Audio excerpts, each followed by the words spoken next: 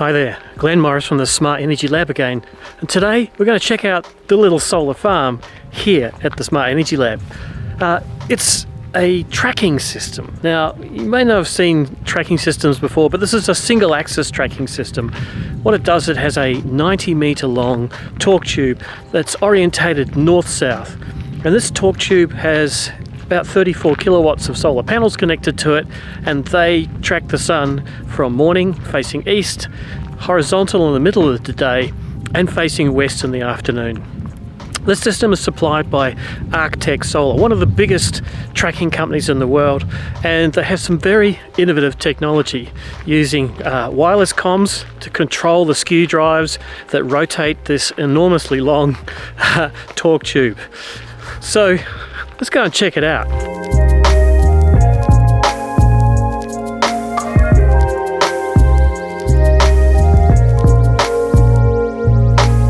So I'm standing in front of Arctech Solar's monitoring comms box. Basically, this is a weather station with Wi-Fi communication to the AI controllers on the Skew drives on the torque tubes that rotate the solar panels. It's quite a lot to say, but if you look up here, there's the weather station and there's the antenna. So this particular comms box can cover a whole solar farm. I'm not quite sure the maximum range, but it certainly can control way more than one Skew drive. So let's have a look at the solar trackers up close. Behind me is the beginning of the 90-meter long single axis tracker. Now they call these technically 1P trackers, one panel wide. These are Longi Solar. Longi Solar, one of the biggest companies, solar panel manufacturers in the world. In terms of utility scale, a very big player. These are the 435 watt modules. These are mono PERC, hence this is the back sheet. They're facing west at the moment because it's the afternoon.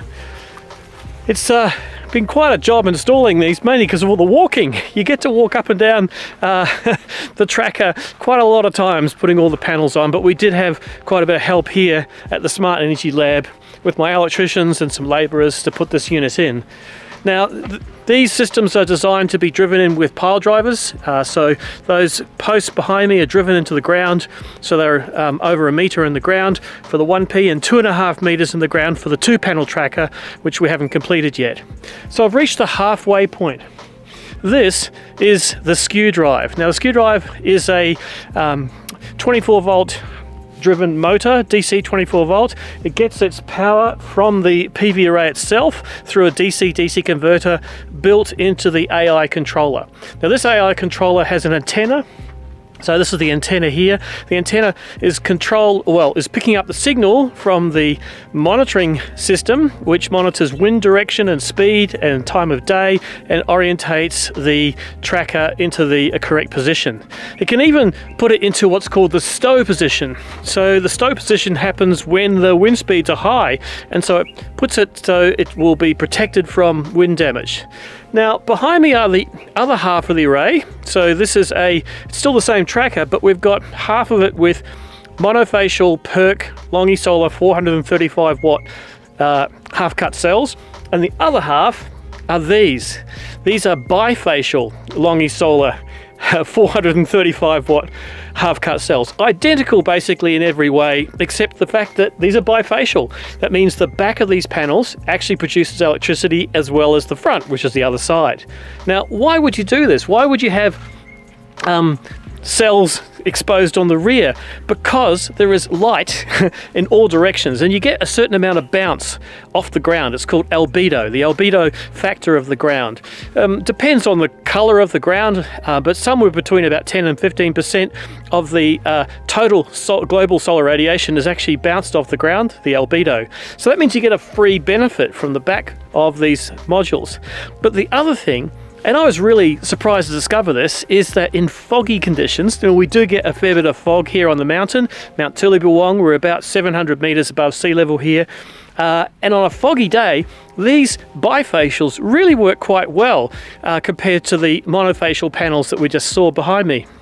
That's because the back of these is receiving almost the same amount of irradiation from the whiteness of the fog as is the front side. So you're getting a kind of like a double boost in foggy conditions.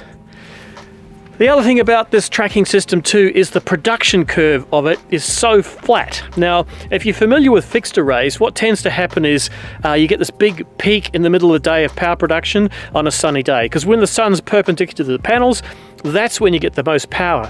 But with a tracking array, you've got the panels perpendicular almost from first thing in the morning all through to late in the afternoon. So when you look at the power curve of these trackers, it's very flat.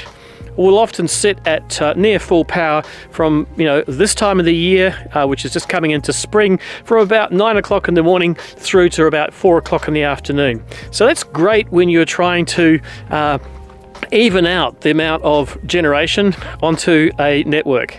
So this tracker is the first of several that we're installing here at the Smart Energy Lab for Arctech Solar. The next one is pretty damned exciting. It's a 2P tracker. I'll show you that once we've got it up, but that means it's 2 panels wide and the torque tube's actually 2.5 meters in the air. It's quite a big operation to install, but we've got some help with that one. All right, see you soon.